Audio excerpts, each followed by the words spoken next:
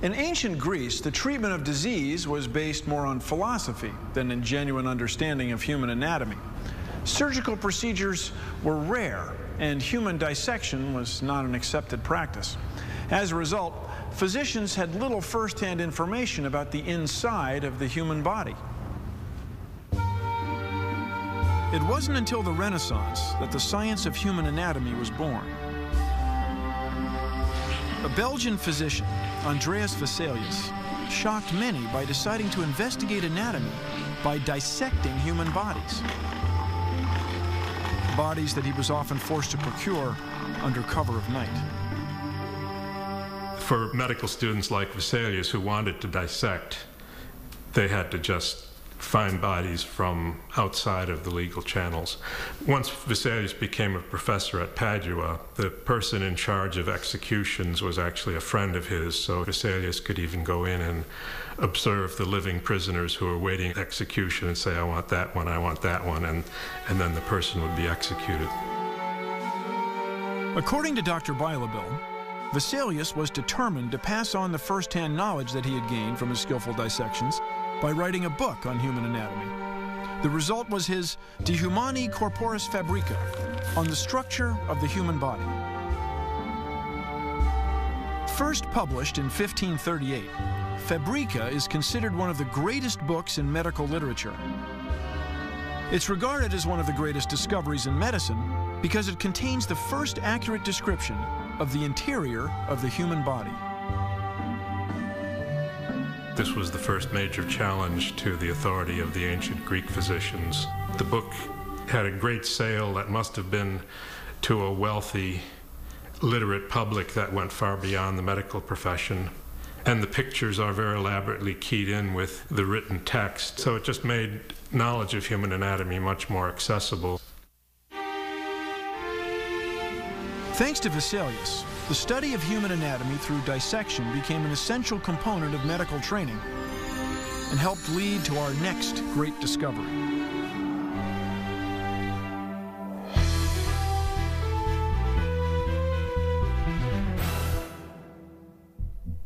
The human heart, a muscle the size of a fist, beating more than 100,000 times a day, over 2 billion heartbeats by the time you turn 70, pumping more than 5 gallons of blood a minute. Blood flows through the body, traveling a complex highway of arteries and veins. It's estimated that if all the blood vessels in just one human body were placed in a line, they'd reach some 60,000 miles, more than twice around the Earth. But in the early part of the 17th century, how blood works in the body was misunderstood. The prevailing theory was that it ebbed and flowed through the heart by way of pores in the soft tissue. Among those who believed in this theory was an English physician named William Harvey. He was fascinated with the workings of the heart. The more he studied the beating hearts of animals on his dissecting table, the more he realized the accepted theory of blood flow couldn't be right. Quite explicitly, he says, I began to think whether the blood might have a motion, as it were, in a circle. And then he begins a new paragraph, and he says, and this I afterward found to be true. In his dissections, Harvey observed that the heart had one-way valves that kept the blood flowing in one direction. Some valves let the blood in, while others let it out. Here was his great discovery. The heart, he realized, was pumping blood into the arteries, where it then circulated through the veins, coming full circle back into the heart, ready to start the cycle all over again. Today, it's obvious that blood circulates in the human body. But in the 17th century, William Harvey's discovery was revolutionary.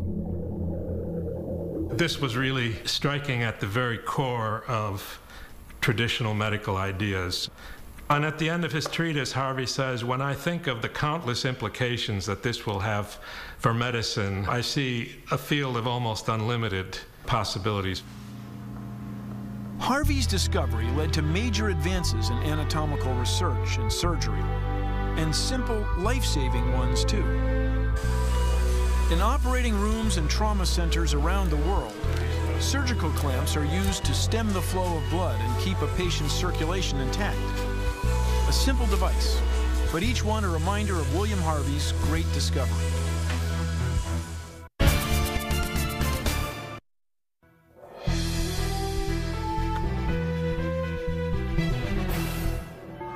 Another great discovery having to do with blood occurred in Vienna in 1900. There was a great enthusiasm throughout Europe for transfusing blood. And at first there were claims that this had marvelous therapeutic effects, but this was followed within months by reports of people who died. Why did some blood transfusions work and others didn't? An Austrian physician named Karl Landsteiner was determined to find the answer.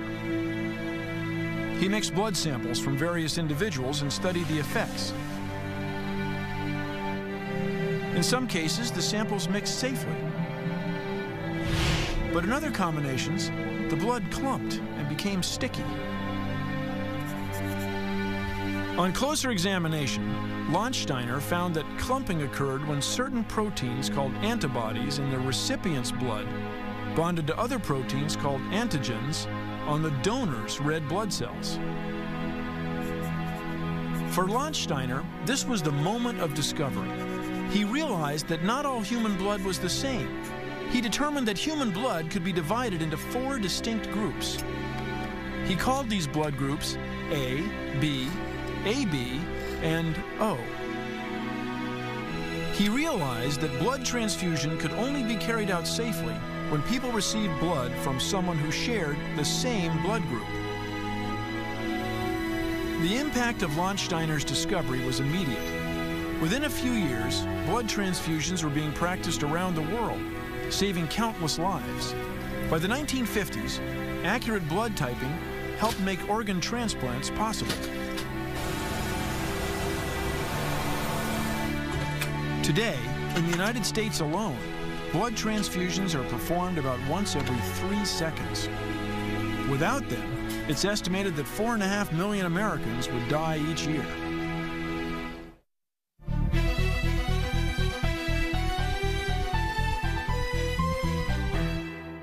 Mr. Mooney. While the first great discoveries about human anatomy enabled physicians to save more lives, there was little they could do to reduce pain.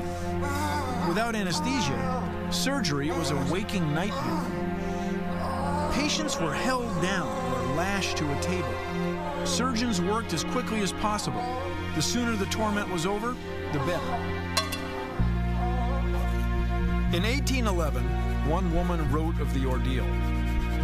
When the dreadful steel was plunged in, cutting through veins, arteries, flesh, nerves, I needed no injunction not to restrain my cries. I began a scream that lasted during the whole time. So excruciating was the agony. Surgery was a last resort. Many people simply chose to die rather than to have the surgeon cut into them with his knife. According to Dr. Harden, for centuries, various remedies were used to help ease pain during surgery. Some, like opium or an extract from the mandrake root, were narcotics.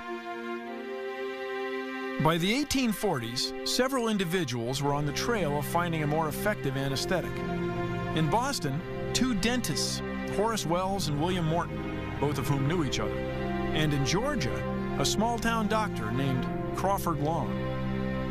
They experimented with 2 chemicals thought to have the potential for reducing pain: nitrous oxide, or laughing gas, and ether, a liquid mix of alcohol and sulfuric acid. Just who discovered anesthesia is still a matter of debate. All 3 doctors claimed it. One of the first public demonstrations of anesthesia occurred on October 16, 1846. William Morton had been experimenting with ether for months, trying to find a dosage that would enable a patient to undergo surgery pain-free. With a special device of his own creation, he convened a demonstration before an audience of Boston surgeons and medical students. He administered ether to a patient who was about to have a tumor removed from his neck. Morton waited. The surgeon made the first incision.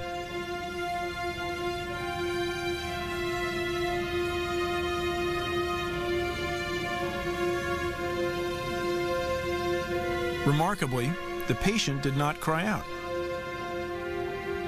After the surgery, the patient reported feeling nothing throughout the entire operation, and word quickly spread.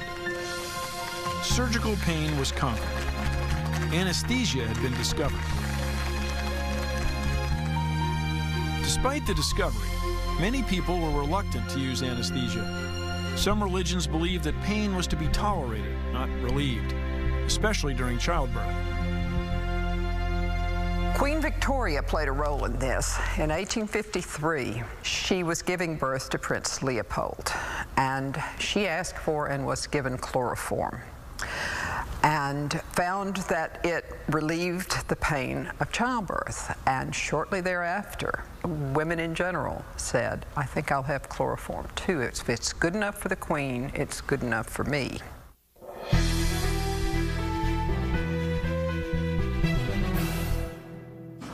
It's also impossible to imagine life without our next great discovery. Imagine surgery without first being able to see where to make the incision, which bone may be broken, where the bullet may be lodged, or what pathological condition may exist. The ability to see inside the human body without cutting it open was a turning point in the history of medicine.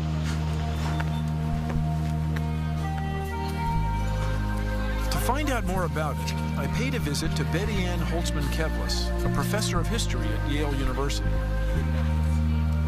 At the end of the 19th century, people were using electricity, but they didn't understand what it was.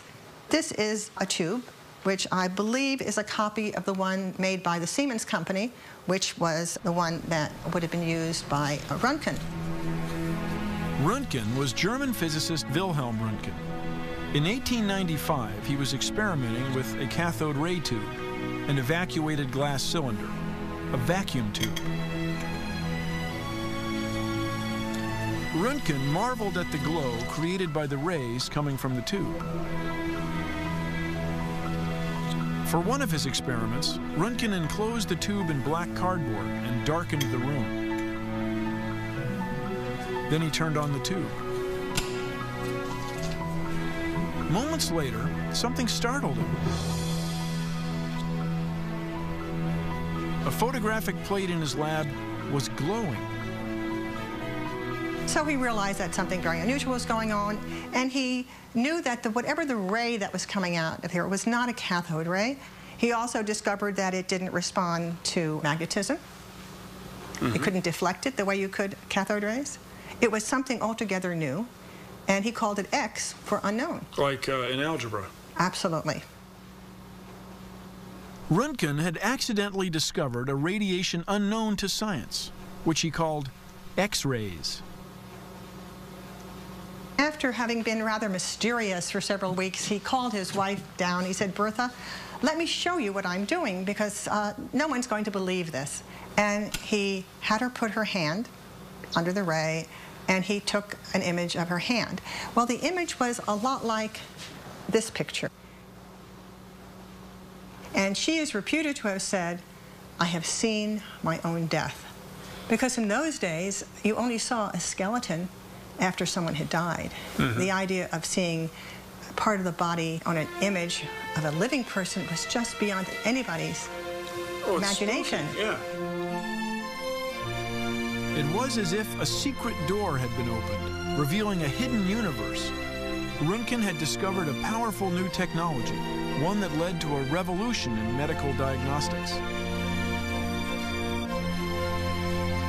In the history of science, the discovery of X-rays is the only discovery that was made when no one was looking for it. It was totally by chance, but as important, once it was discovered, it was accepted by everyone in the world. There was no controversy. Within a week or two, our world had changed. Today, the legacy of Röntgen's discovery can be found in the powerful technologies that followed in its wake, from the CAT scan that helps diagnose what ails us, to NASA's Chandra X-ray telescope, which astronomers are using to detect X-rays from the furthest reaches of space. All from a discovery that happened by accident.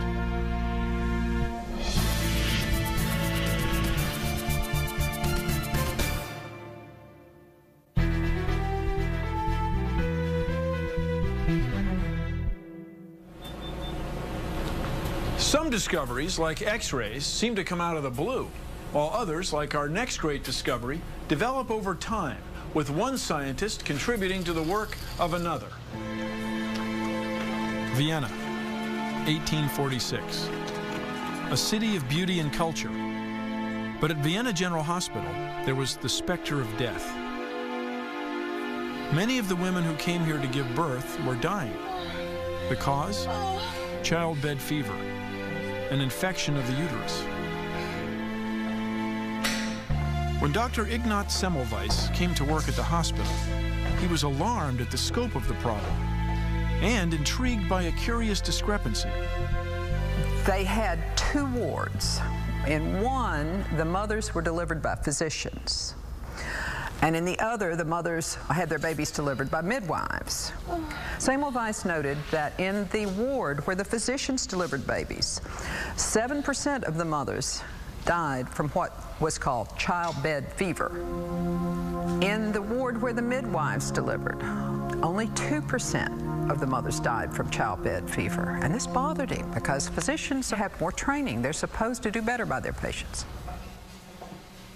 Semmelweis was determined to find out what was going on. He noted that one of the main things that physicians did that midwives did not do was to conduct autopsies on these mothers after they died. Then they would go back and deliver babies or examine mothers without washing their hands, just like an auto mechanic who would finish up on one car and then move to the next car without washing his hands to get the grease off. He didn't see any reason to have to do this. Semmelweis wondered if the doctors were carrying some invisible matter on their hands, which they passed on to their maternity patients, causing them to die. To find out, he conducted a test. He decided that he would have the student physicians under his control wash their hands in a chlorine solution. And suddenly, the percentage of maternal deaths dropped to 1%. That's lower than the midwives. With this demonstration, Semmelweis realized that infectious disease, in this case childbed fever, has a single cause. If you eliminate the source of the infection, the disease does not occur. But in 1846, no one had made the connection between bacteria and infections. As a result, Semmelweis's idea was ignored. It would take 10 more years before another scientist would turn his attention to germs. His name? Louis Pasteur. Pasteur had lost 3 of his 5 children to typhoid fever, which perhaps explains why he was determined to find the cause of infectious diseases. It was Pasteur's work on behalf of the beer and wine industry that put him on the right track. Pasteur was trying to find out what was spoiling so much of the country's wine production. He discovered that the spoiled wine was contaminated by microorganisms, germs, and the germs were causing the wine to sour. But with a simple heat treatment, he showed that the germs could be killed off and the wine saved. The pasteurization process was born.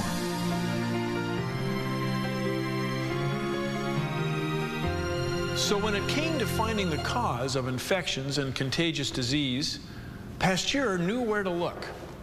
Germs, he said, cause specific diseases, and he proved it through a series of experiments and demonstrations that led to his great discovery, germ theory. The germ theory literally marks the beginning of modern medicine. The germ theory has one central idea, that one microorganism causes one disease in everybody.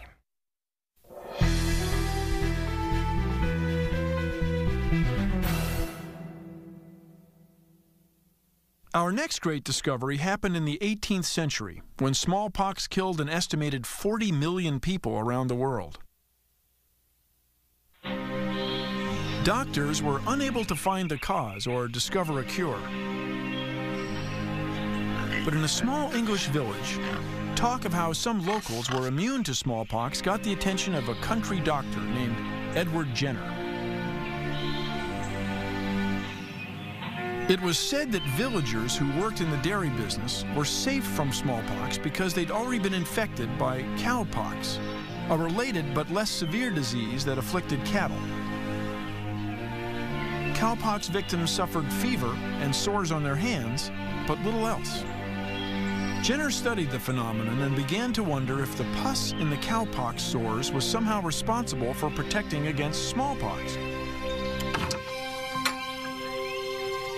On May 14, 1796, during an outbreak of smallpox, he decided to test his theory.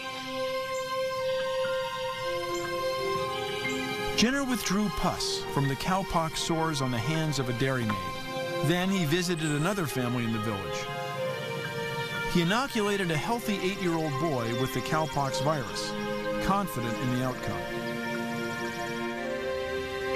In the days that followed, the boy developed a slight fever and some cowpox blisters, then recovered. 6 weeks later, Jenner returned. This time, he inoculated the boy with smallpox, then waited. The moment of success or failure was at hand. Within days, Jenner had his answer. The boy was completely healthy, resistant to smallpox. Vaccination for smallpox was revolutionary because it represented people's attempt to intervene into the disease process, to prevent it up front. This is the first time a man-made product had been used actively to prevent disease before it occurred.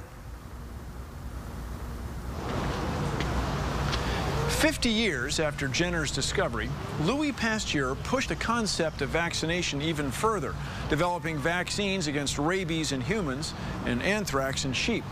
And in the 20th century, Jonas Salk and Albert Sabin independently developed vaccines against polio. And we owe it all to Jenner's great discovery.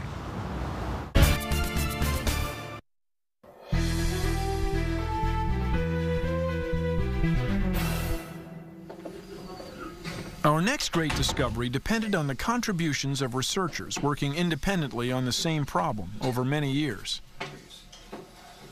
Throughout history, scurvy was a painful disease that inflicted sailors with hemorrhaging and skin lesions. Finally, in 1747, a Scottish naval surgeon named James Lind found a remedy. He discovered that scurvy could be prevented by including citrus fruits in a sailor's diet. Another disease afflicting sailors was beriberi, a degenerative disease that attacks the nerves, heart, and digestive system. Toward the end of the 19th century, a Dutch physician named Christian Eijkman traced its cause to diets that included polished white rice rather than unpolished brown rice. While both these discoveries indicated a link between diseases and dietary deficiencies, it wasn't until the work of British biochemist Frederick Gowland Hopkins that the connection became clear. Hopkins suspected that our bodies need certain nutrients that can only be acquired by eating certain foods. To prove his point, he conducted a series of experiments. He fed mice a synthetic diet consisting entirely of pure protein, fats, carbohydrates, and salts. The mice became sick and stopped growing. But given a small amount of milk, the mice recovered. Hopkins had discovered what he called accessory food factors, which later came to be known as vitamins. Beriberi, it turned out, was caused by a deficiency in thiamine, vitamin B1, which was lost in polished rice but plentiful in the natural grain. And citrus prevented scurvy because it contained ascorbic acid, vitamin C. Hopkins' discovery was a major shift in our understanding of the importance of nutrition. Vitamins are responsible for so many of our body's normal functions, everything from fighting infection to regulating metabolism. It's hard to imagine life without them, just like our next great discovery.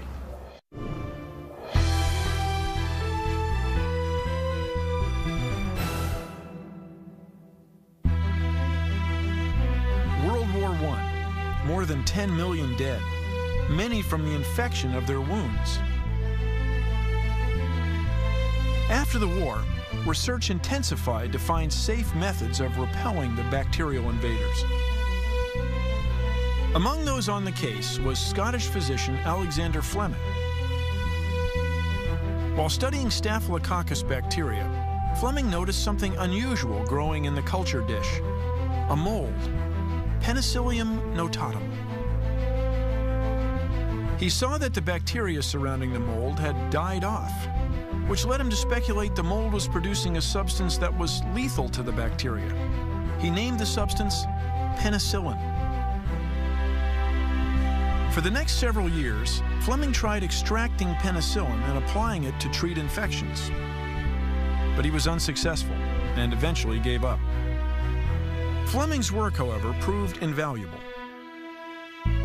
In 1935, scientists Howard Florey and Ernst Chain at Oxford University came across a record of Fleming's curious but incomplete work with penicillin and decided to investigate. This time they successfully extracted and purified penicillin. And in 1940, they tested it. They injected 8 mice with lethal doses of the bacteria Streptococci. Then they injected 4 of the mice with penicillin. Within hours, they beheld the results. The 4 mice not treated with penicillin were dead, but 3 of the 4 that had been given penicillin were alive. From Fleming to Florey and Chain, the world's first antibiotic was born. It was a miracle drug.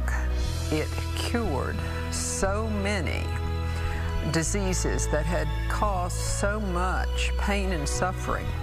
Strep throat, rheumatic fever, scarlet fever, syphilis, and gonorrhea. It was things that we wouldn't even think about today should kill you.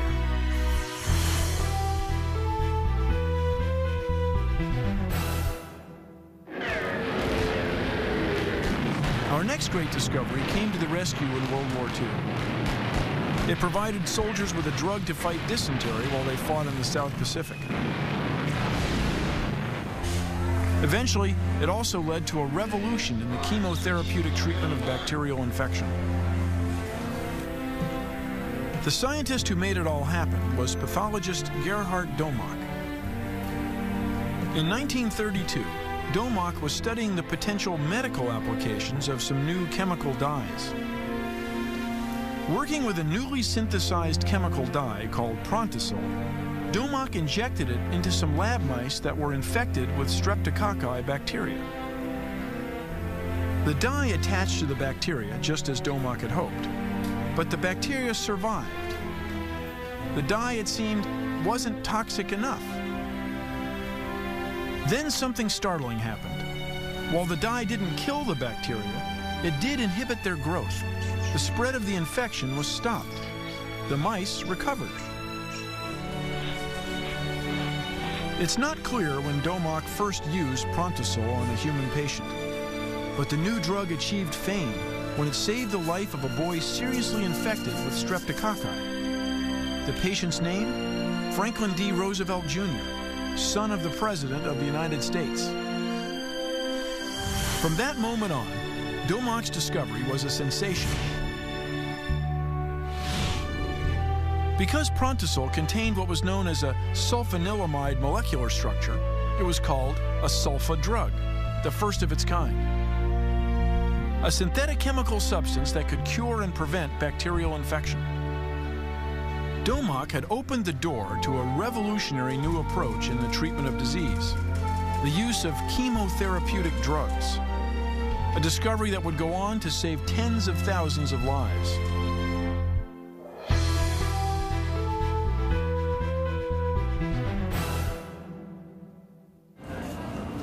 Our next great discovery helped save the lives of millions worldwide who were afflicted with diabetes. Diabetes is a disease that disrupts the body's mechanism for processing sugar, which can lead to blindness, kidney failure, heart disease, even death.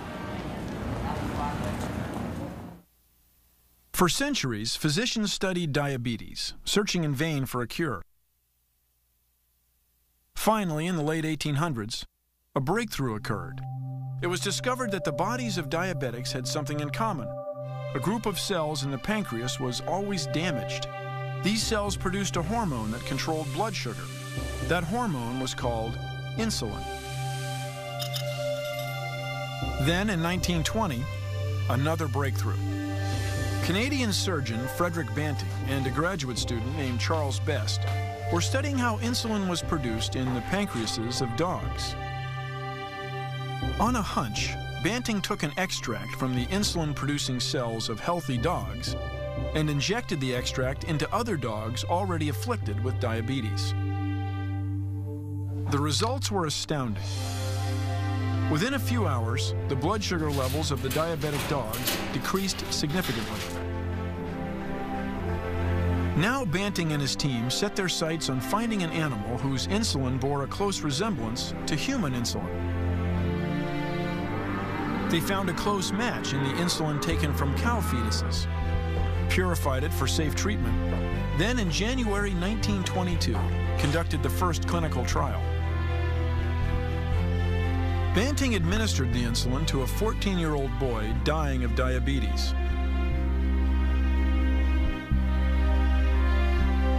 And the boy made a dramatic recovery. How important was Banting's discovery? Why not ask the estimated 13 million Americans who rely on insulin to control their diabetes every day?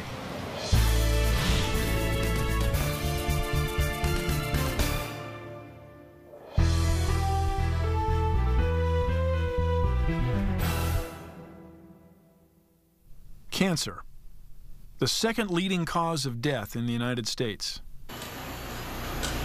Intensive research into its origins and development has spawned remarkable scientific breakthroughs, perhaps none more significant than our next great discovery. To find out about the discovery, I caught up with two Nobel Prize-winning cancer researchers, Michael Bishop and Harold Varmus, at the Memorial Sloan Kettering Cancer Center in New York City. Varmus and Bishop first joined forces to research cancer in the 1970s. At the time, there were several prevailing theories about the cause of the disease. The malignant cell is complicated. It's not just a cell that can replicate indefinitely. It's a cell that can invade, elicit new blood vessels. It has a very complex capability. One theory concerned the Rouse sarcoma virus, a virus that caused cancer in chickens. When the virus attacked the cells of a chicken, it inserted its genetic material into the host's DNA. According to the theory, the viral DNA later became a cancer-causing agent. A second theory suggested that once the Rouse sarcoma virus inserted its genetic material into the host cell, the cancer-causing genes didn't activate themselves, but remained dormant until triggered by outside influences, such as harmful chemicals, radiation, or even viral infections. These cancer-causing genes, called oncogenes, became the focus of Varmus and Bishop's research. The fundamental question was, does a human cell, does the human genome contain genes that either are or are capable of becoming oncogenes of the sort that are in a virus? Tumor-causing genes. Tumor-causing genes, cancer-causing genes, right. Are they in there or not? So what did you discover? First, we started with the chicken because that's where this virus came from. Is there a gene in chickens? And then later, is there a gene in other birds, in mammals, in humans, related to the cancer gene of the Rouse sarcoma virus? So what we did was to make a radioactive molecule that could be used as a probe for asking whether the oncogene of Rouse sarcoma virus resembled a normal gene present in the chromosomes of a chicken. And the answer was yes. It was a landmark discovery.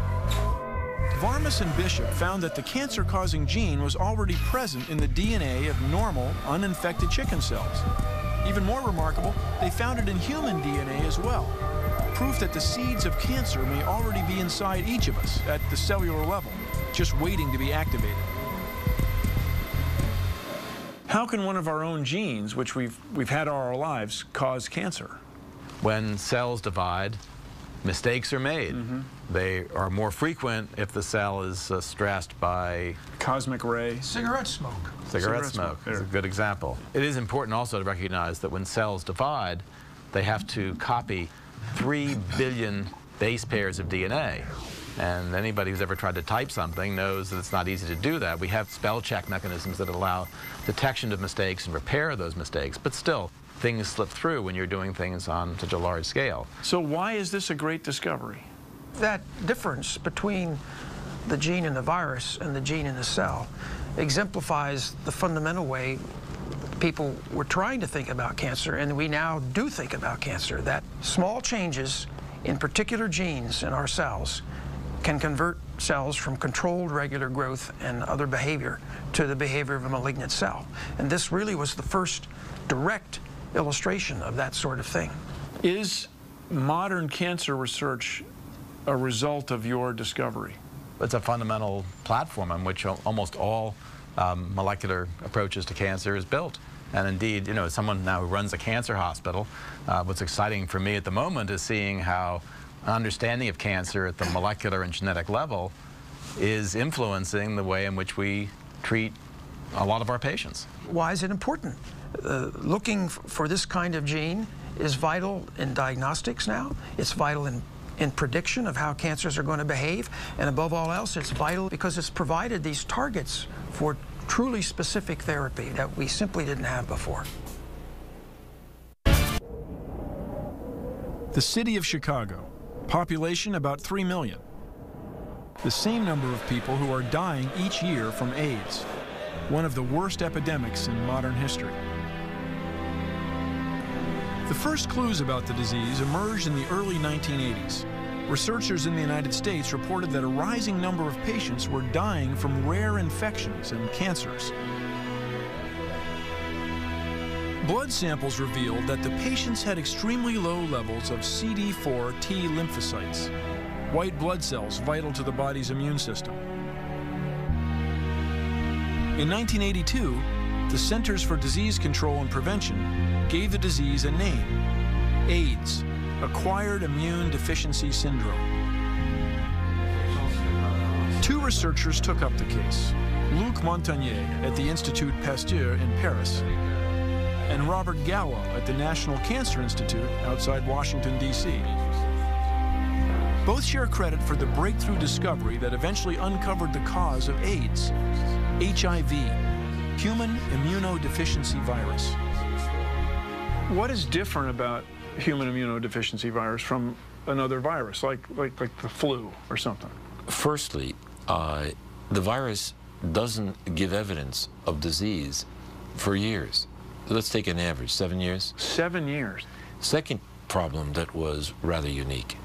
By the time a person presented themselves with AIDS and said, you know, I'm sick, I'm here to go in the hospital, they had a myriad of other infections.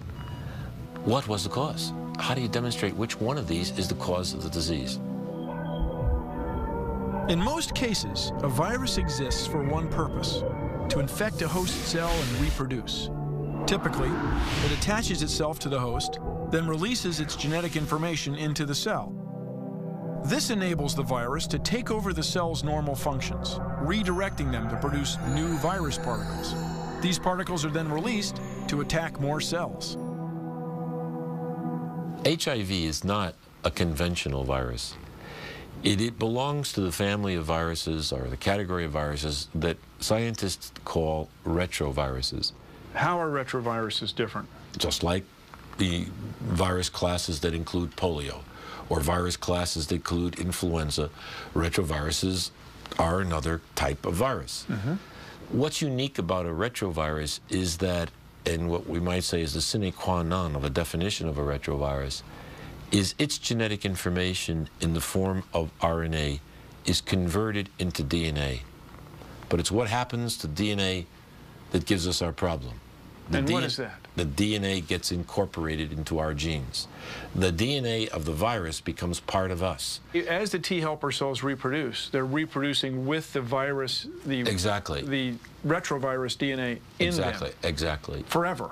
You never get over it. You'll have cells harboring the genetic information for the virus, sometimes making virus, others silent, quiet, perhaps hidden, but only later to pop out and reproduce virus again.